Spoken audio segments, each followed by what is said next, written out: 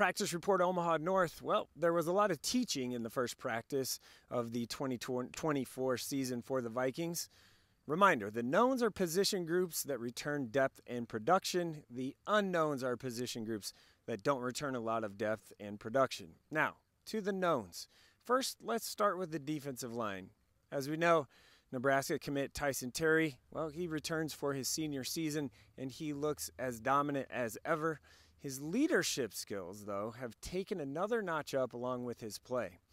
Greg Moore is another returning starter up front on the defensive line and a senior, and he will be the nose in a three-man front and playing defensive tackle in the four-man front.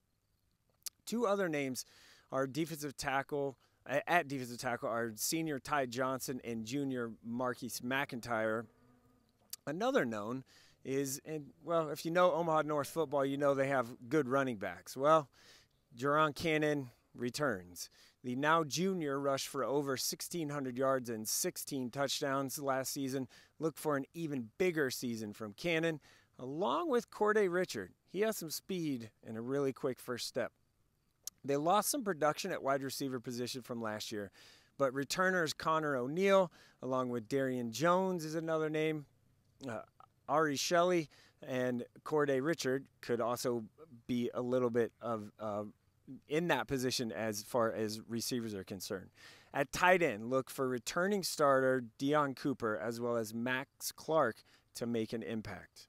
Now, for the unknowns. Well, the quarterback position, there's a new face at the position because Sebastian Serco transferred out.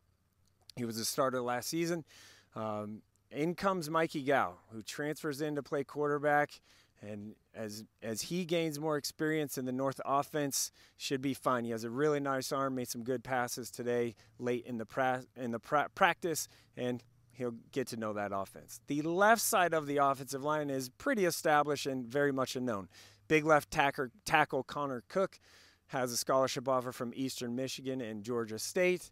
Look for Tyson Terry to be the left guard. Yes, he's going to play both ways, and Jamar White at center. The defensive backfield is all new. All four positions have moved on or graduated. Donovan Jones is now at Nebraska, but his younger brother, Darian Jones, is a name at both receiver and defensive back to keep an eye on. Jermaine Dortch, Rayer Washington, and Colton Skeleton are the other names to watch in the defensive backfield. All in all, a lot of teaching going on here at Omaha North today.